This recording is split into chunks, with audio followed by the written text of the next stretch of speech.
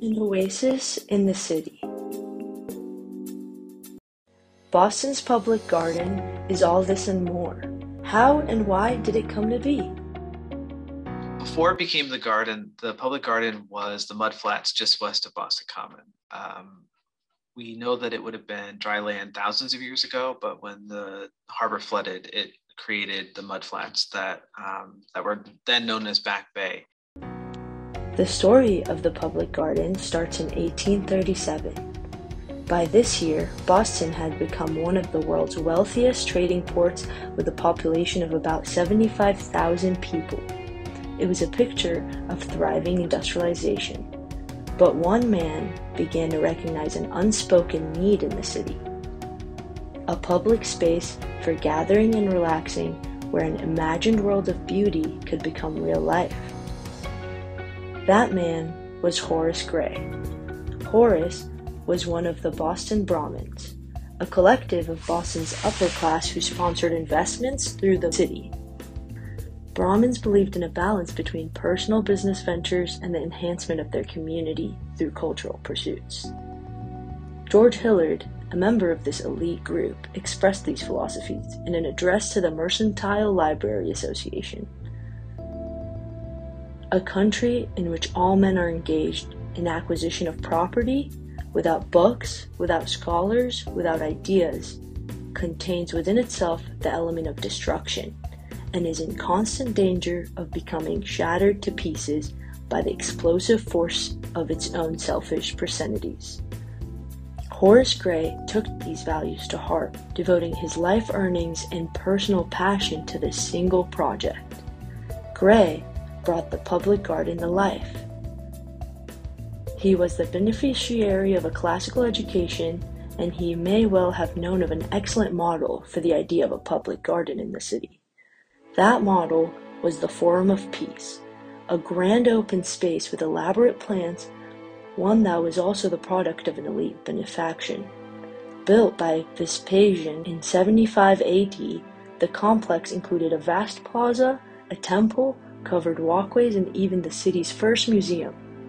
Ancient writers marveled at the number of exquisite works of art on view. Like Horace Gray, Vespasian was a member of the elite class who put his wealth to public benefit. The previous emperor, Nero, had taken over huge portions of the city for his vast golden house, with associated parklands and even an artificial lake. The Forum of Peace was a step to restoring public land to the Roman people and making open space for the enjoyment of all.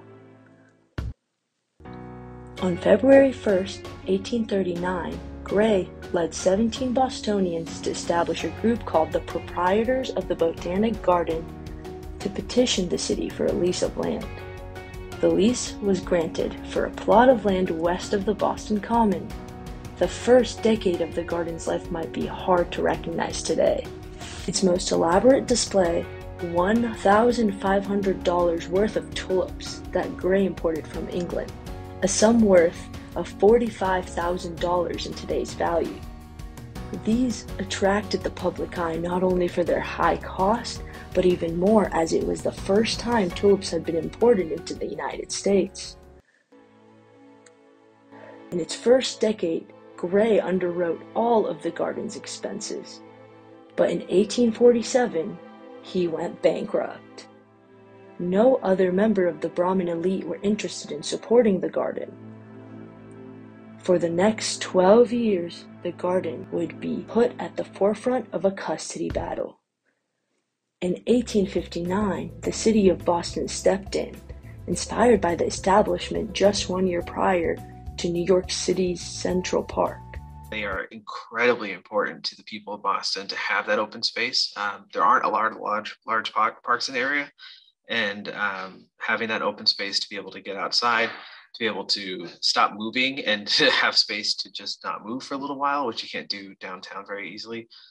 Those are all really important things. The trees, the height of the trees, the scale of the trees, but those are also things that were different from its use originally. Originally, the garden, when it was first planted, would have been fairly quaint and a little over the top when it comes to like plantings, because it just would have been a lot of very new things.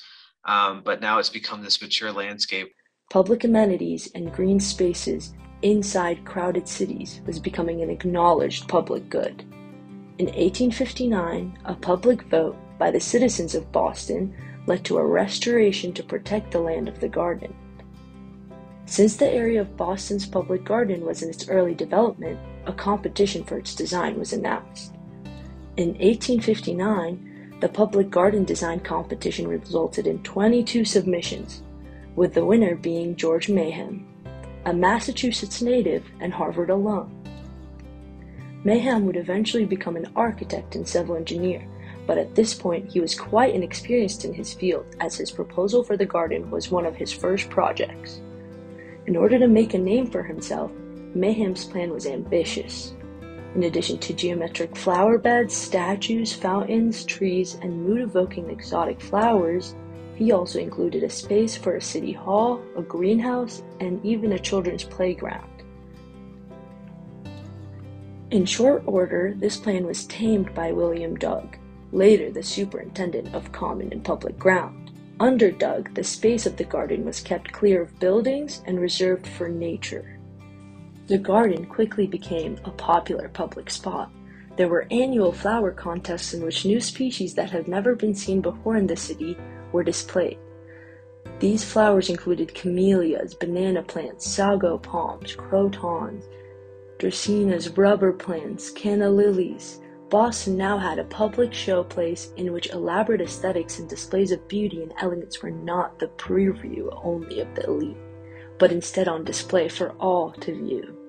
The public garden became a multi-sensory experience that attracted and affected multitudes of Bostonians. This is similar to the experience that scholars of Roman gardens describe for people in antiquity. As in Rome, so too in Boston, a garden is a place with the power to transform the idea of one's environment into an immersive experience. The experience of the garden has evolved with the city, and the people that experienced it in the 1860s experienced it fundamentally different than someone would experience it in 2021. But I think that's part of its story, is that as the landscape evolves and grows with the city, the people experience it in different ways, and it means different things to different people over time. In spirit of Horace Gray, the Friends of the Public Garden was established.